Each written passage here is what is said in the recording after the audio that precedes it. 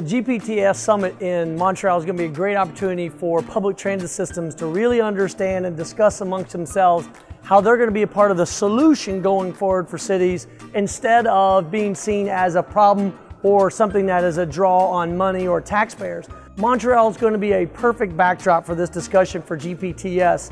It is home to the second largest transportation network system in all of North America. And what that gives is a model of what is working, but more importantly is it brings communities together, public transit systems, governance, private sectors all together. They can share ideas to make it better because there is no one city that has the right solution. And no matter what solution we find, whether it be in Montreal or others, is they have to be tailored to each individual city and community or region around the planet, and that really is the goal of GPTS.